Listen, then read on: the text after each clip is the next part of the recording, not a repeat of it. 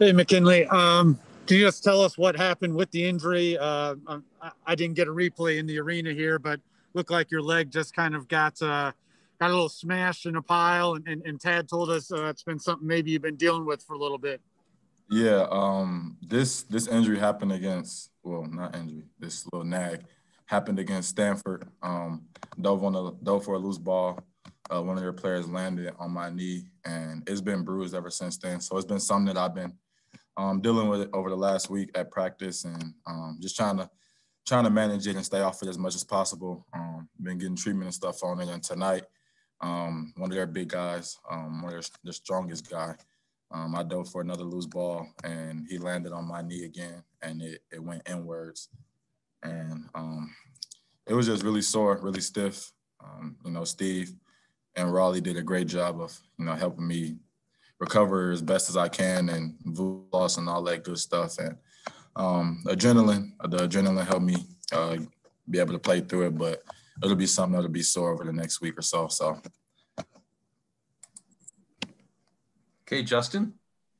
McKinley, just what did you guys just find yourselves talking about at halftime? I mean, with you unable to play for the majority of the first half, and the rest of the guys managed to kind of hang around, if you will, turn an 18-point deficit only into 7 going into halftime. And then I certainly don't need to tell you what you guys did in the second half, but what were the conversations like? What did you talk about at halftime? First of all, our bench was very huge. Keyshawn played big time minutes, when I went down. I thought he was huge.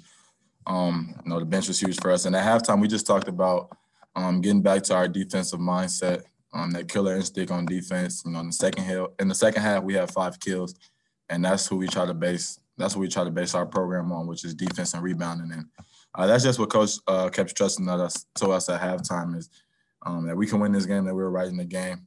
I missed most of the halftime preach. I was seeing the Stanford doctor, but the last couple minutes, I got to go in there, and he was just preaching defense and getting stops. And once we get stops, to look around.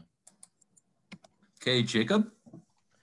Second half, man, you're just making big shots, difficult shots.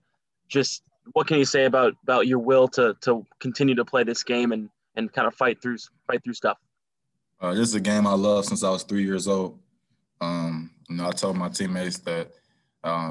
Obviously, Steve and Raleigh and the Stanford doctor, they didn't necessarily 100% agree with me going back out there and playing just in case I would have, made it worse or, obviously made this injury worse. But, I told my teammates that, I'll play through anything to try to help us win games. I love those guys to death.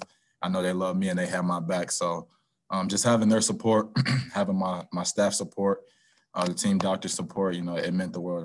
And, I just do whatever I can to help this team win. And, I was able to play through in the second half. Hey, Justin. McKinley, I mean, we all know the reputation Eli has as just being a very, very strong defender. But this road trip, I mean, you look at the Washington game with the blocks and the steals, and then tonight, this road trip, really, his defense has been on display for you guys. And I mean, just can you really not stress enough just how much of a difference maker he is, just having him along the perimeter in general? I don't think it's a question on who's the defensive player of the year in the Pac-12. In my eyes, it's easy. It's clear as broad daylight. What other guards in the country you guys know that averages almost 2 blocks a game? Like, it's crazy. The defense he plays on the other team's best perimeter player, and he's been huge for us. He's a guy who doesn't care about his stats. He don't care about scoring. All he cares about is locking down on defense, and that's huge for us. And you guys seen it tonight and the Washington game. Okay, one final question from Pat Rooney. Hey, McKinley, we saw the other night what happened playing Washington for the second time this season, 1 month after you'd beaten them. You get to go home now, but what's the challenge of turning around and playing these guys again right away? Trying to keep Bonton, contain Bonton. He had a big first half. I think he had 13 points in the first half or something like that. And we talked about it a lot. We knew he was going to be super aggressive, especially the game against Utah the other night. He only had 4 points.